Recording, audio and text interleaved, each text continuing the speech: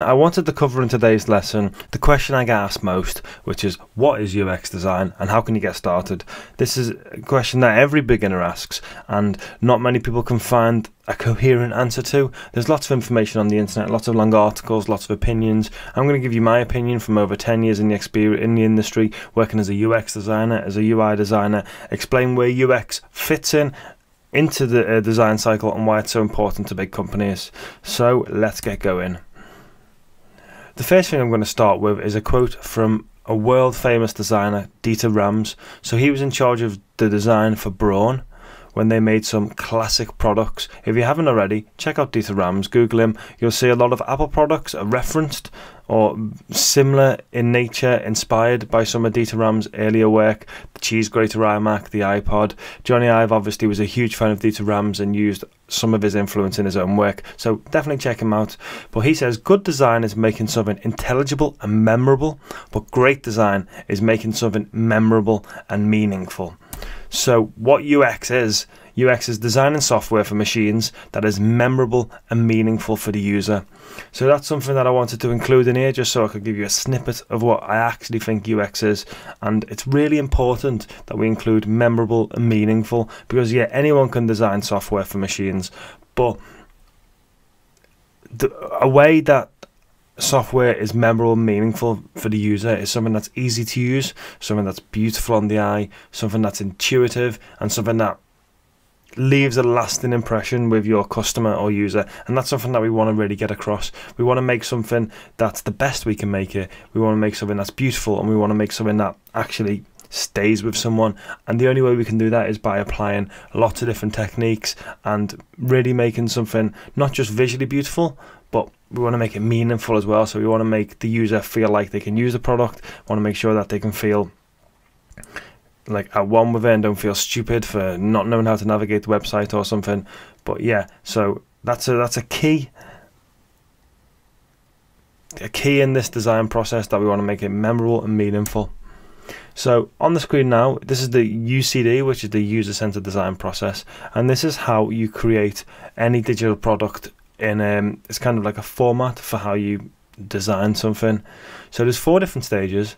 The first one is research, then it goes to concept design, then it goes to detailed design, and then it goes back to test. And you can see underneath I've put where UX fits in and where UI fits in. So UI is part of the UX design process, but UI is a specific, UI stands for user experience, user interface, and UX stands for user experience. UI is a very specific visual design field. There's lots of different ways you can work in UI, and it's a rich subject by itself, but it fits within this user-centered design process, and you can see UX goes before and it goes after. So we'll just talk about a little bit about different ones. So starting off, at its core, every business solves a problem, and you wouldn't have a business if you didn't solve a problem. People need you to do something, and that's why they come to you to solve that problem. So in the research phase, as a designer, you need to understand exactly what problem you're trying to solve for your user. That might be, as a bank, you're trying to give someone a loan, and as a user, you need a loan for a house or a car. So as a UX designer, you need to understand that problem and then understand the solution that the company are trying to provide for that. And that might be just a tiny bit of a web page that you're trying to, like a tool for getting a mortgage, or you might be designing the actual whole experience for the bank. So you need to understand in detail that problem that you're trying to solve, and there's lots of different research techniques that a UX designer can use.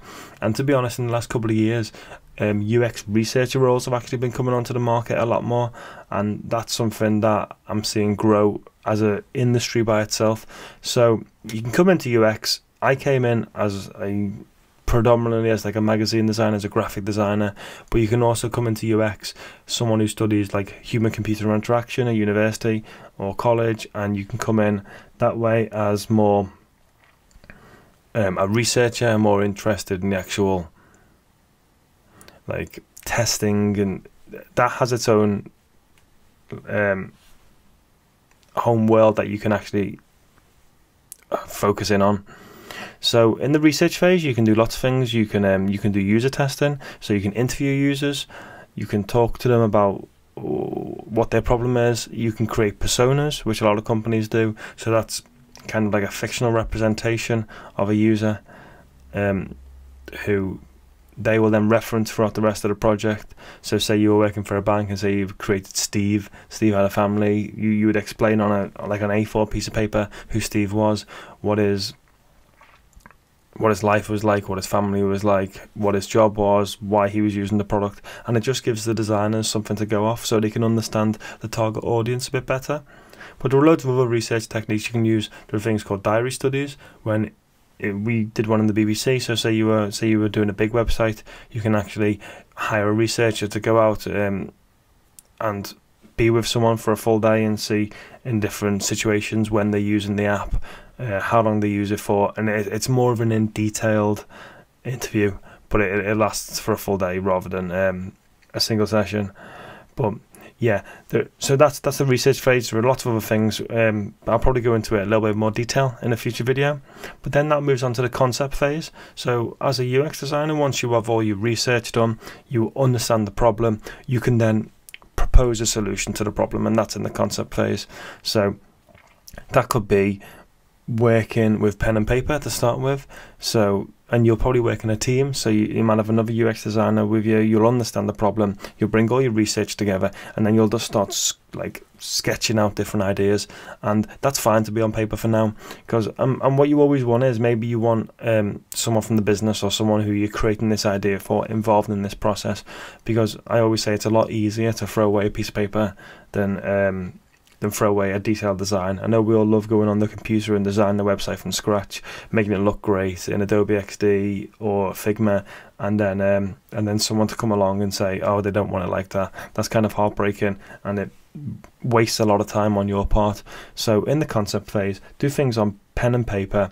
You could even take photographs. You can make simple prototypes if you want at this stage, and that you work with your people in the business, or you work with people you're producing this for, and then once they kind of agree the flow that you want, you might draw little screens and say, okay, this is the first screen, this goes to this, and you'll do it really rough. But once you understand what you're creating, then you'll create something called a wireframe. So a wireframe is, you'll probably seen it, it's like a boxy version of a website. So there's no images, there's no colors, there's no detailed fonts. All it is really simple, just boxes with arrows going to places and buttons on there, and it's just a first digital version of the sketch. And the whole idea of making it simple is it takes out all the conversation about images, about font choice, about color, about detailed design, which comes later. So all you're really focusing on is the flow of the website, how you move from one place to another, how you get people to what you're trying to get the website to solve. So you do all your core functionality and all your core detailed kind of like interaction and design of the website. You do that in the concept phase, and then once that's done, you can then hand it over to the detailed design phase, which is where UI comes in. And UI could either be done by a UX designer. So product design is kind of a new word on the market, which is combining UX and UI, or you can give it to someone more graphically design focused, and they will put the UI together. So what they'll do is they'll take the wireframe from the UX designer, and then they'll apply the look and feel of the company that they're working for. So in a lot of big companies, they have a design language, and a design language it's kind of like an internal website, and it's a set of like fonts, colors, buttons. They'll have their own images. So in Barclays, I worked on the design language team, and this is something that we created. So any new website or app within Barclays would then use this style, and it makes it a lot easier for this design phase. And it also keeps a similarity between everything that you produce, and that's something that's really key, keeping consistency. Because even big companies, sometimes you'll see they'll have 4 or 5 websites and they won't look anything like each other, and that's because they've spent too much time on doing different UI for different websites. Yes, you'll bring different designers in who'll have their own ideas, and they'll do something cool, but then it won't look anything like the brand. So a lot of these companies have brand teams who keep all this an eye on. If you're working for more like a startup, or you're creating your own design, then this is where kind of like a graphic designer's flair comes in. Then you'll be able to choose what fonts you like, what colors, what the color palette is, what images you use. So it really depends on the I'd say the size of the company, how much freedom a graphic designer is going to have within this UI phase. But you're basically the architect of the website is the UX designer, and the UI designer is more the decorator, the flair of a website and bringing it to life in colour, more the artist. But they work together, and then at the end, when they'll have this a realistic looking website, they'll be able to prototype it. So we work in tools like Adobe XD, Figma and Sketch, InVision.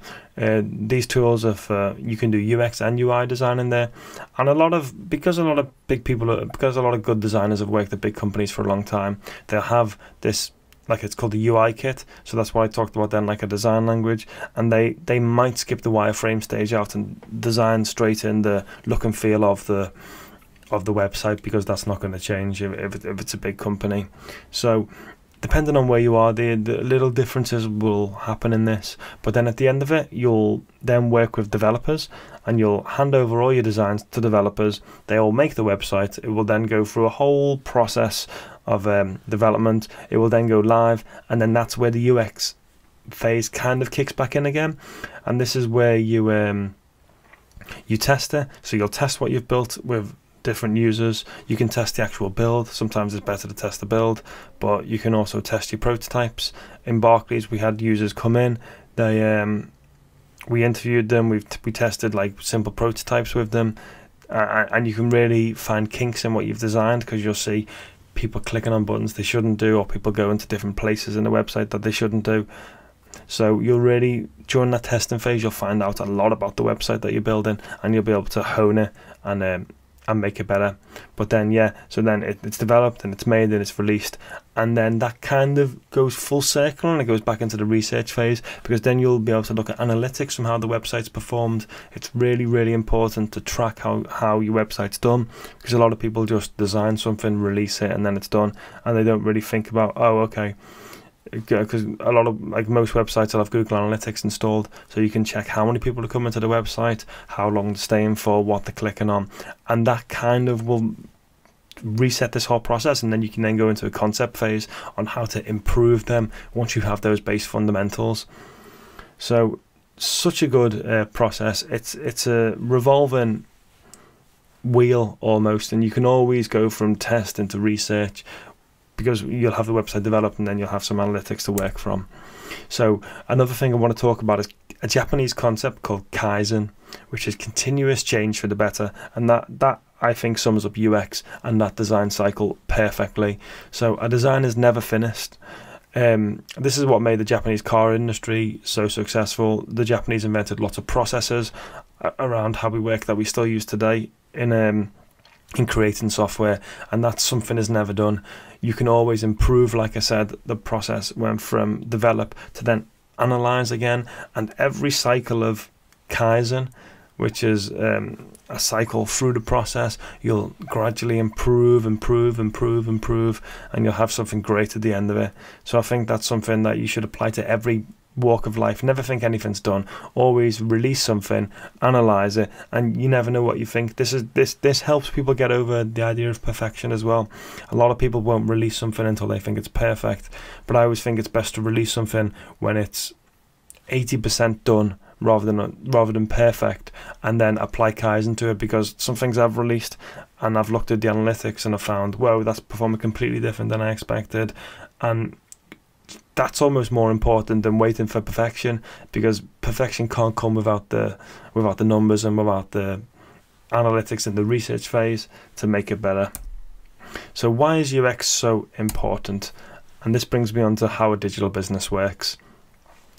So every business sells a product. That's how they exist, and that product makes money. And in the last few years, the way we sell products online has changed. And we sell it now through, people don't really buy adverts like they used to anymore. Like in the old days, people used to make a product, then they'd go to an agency like a Don Draper. They'd then have an advert on TV. The advert would be glamorous, be made by an agency, and then people would just be expected to buy the product. There'd be no tracking of how many people saw the advert and bought it. Maybe this was in a newspaper or in a magazine. But because we've got such detailed analytics now online, and the reach of online is so much, you can actually do your own advertising through content marketing, and you'll see that everywhere. So you'll see a company will have like they might produce content, so they might write articles. They'll have their website with their product on, but they'll also have a blog section where they'll write loads of content, so a magazine. So that content is kind of designed to interest people who might be interested in the product. So what they'll then do is they'll then have social media accounts. So like I've got my YouTube account, there'll be LinkedIn accounts, Facebook accounts, Instagram accounts, and what those accounts are for, they're to talk to your target audience. So you'll connect with people on there, but that's a place to push your content that's away from your website. So my website is school.antonyconboy.com. My product is my course, and my social media channel is where I produce content, and hopefully some people who like that content that's out on there will then follow through the process, and they'll go to your product and then eventually buy something from you as a business. And that's how every business online works, and it's the honest truth of how every business operates. So you'll see this everywhere. You'll see someone pushing something for free on social media because that's what people want. That's how you get people interested. It's called a lead. So they'll offer you a free PDF or something. You will then give your email in exchange for that PDF, so you'll consume that content. And then what they'll do is they'll contact you via email or via social again to keep you in this loop of viewing content. And then hopefully at the end, you'll like the content so much you'll go and see the product.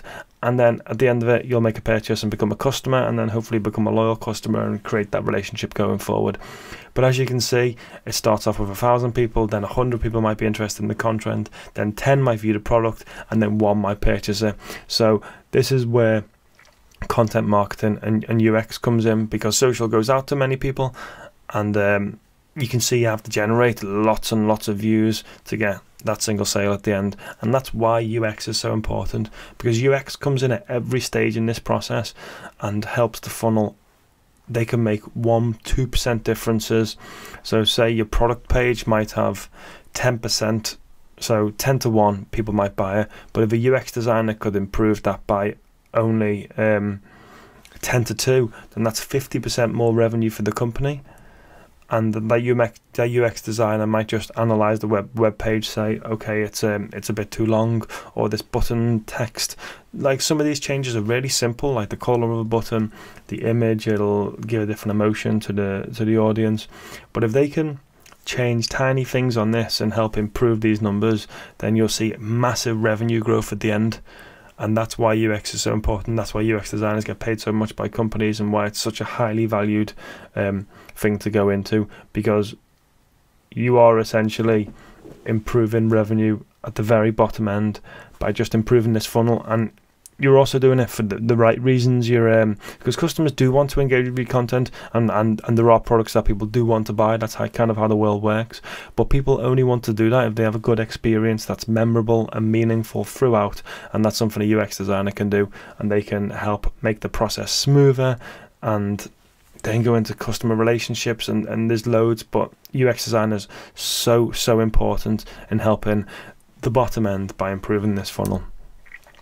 So I just want to quickly talk about a team, how you fit into a team when you go into work in a company.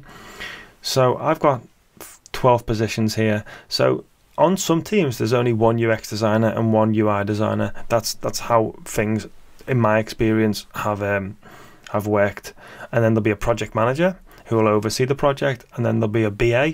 So BA stands for business analyst, and there'll be something who'll work with the UX designer and they'll help you understand the requirements from not the user's point of view, but from the business's point of view. So they'll understand they'll be the ones who will let you know what the business wants, and you'll work with them quite a bit. Then there is a thing called a Scrum Master, and a Scrum Master is someone, this is a position that can change. So at the bottom I've put how we work is, it's called a 3-week sprint, and this is part of an agile design process. And below that are just the meetings that take place. But this is a new thing that's taken over the industry. So every 3 weeks you want to produce something at the end which you can release, and that kind of gets over the idea of making a website over like 9 months, and you do design, development, and then testing. So this, you do smaller chunks. The idea of that is it's kind of Kaizen, is to get something released, see how it performs, do it in small chunks, and it seems to be a better process because you're testing more regularly. You're not waiting for a massive thing to be released and then realise it's all broken at the end. You're doing it in chunks and it's more manageable. But a Scrum Master is someone, it could change every 3 weeks, is just someone who helps that process along. So a PO is a product owner. That's the most important. I guess they're the manager. So the project manager looks after the work, but the product owner is someone who is represented for the business. So they're the person who you want to deliver this to. They'll be the stakeholder for the business, and they're the person who decides what goes in and what goes out of the website. So there's someone that's really important. Then normally you'll have something like 4 front-end developers who will make the designs that you do, and then you'll have some API developers, which is back-end developers, who will make it all work. So that can chop and change, but I found that to be quite, in my experience, what a team in the UK looks like. Then there are more common, there are different types of things you can do. So this is called a sprint.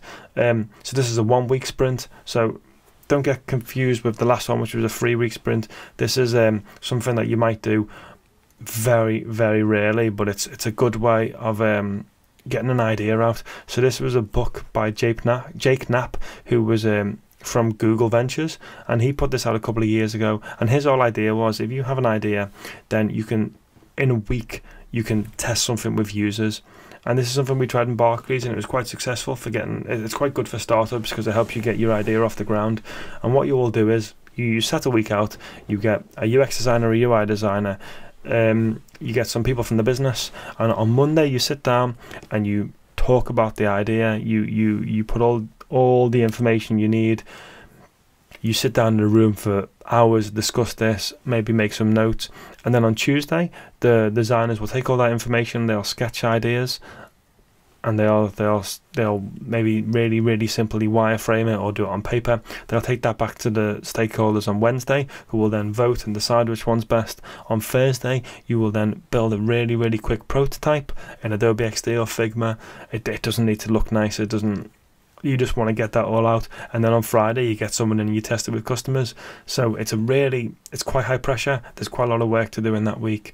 You don't want to do it every week, otherwise you'll burn people out, but it's something that you can do to get ideas off the ground if you're a startup, or if you want to test something unique and there's time sensitive for that. Thank you guys for watching today's video. If you enjoyed it and you're actually interested about a career in UX design, then you might want to check out my brand new course, which is available at antonyconboy.com. The link's in the description. Together we spend some time and we go over the whole design process, and the goal of the course is to get you a project, like a case study in your portfolio, which shows that you know more than just designing in Figma. So together we create an app for a farmer's market, and we start by research. So we create user personas together. So I show you how to do this in FigJam, which is free software, and then you create your own. So the whole goal is you have something at the end of it to show. So we talk about how to label and navigate websites, and you do a card sort yourself. So that's something that shows that you understand how to do all of that in your portfolio. Then we take that and we do some wireframing, and we do some user journeys to show how people navigate through the app, and we actually design that out. And then we take that all into Figma, develop a beautiful looking user interface that looks like a professional website and app from scratch. You see how I do it, and you can follow along and do it yourself. You can then test that on your own phone. Then you test that with your friends and family, improve the app, and then from there we make sure that it's accessible to everyone, and we want to show some accessibility stuff in there. So we install a plugin, make sure that the 8% of men who are colourblind can view the app properly and understand it, and then from there you can write it up and have a case study. But my goal is to hold your hand and walk you through and mentor you through the process, so at least in your portfolio, when you go for an interview, you can have confidence in knowing that you're not just a Figma designer, that you understand from start to scratch how to design digital products. So the link's in the description. I hope you check it out, and if you want to stay around on YouTube, then check the next video out. It's going to help you even more. So see you soon.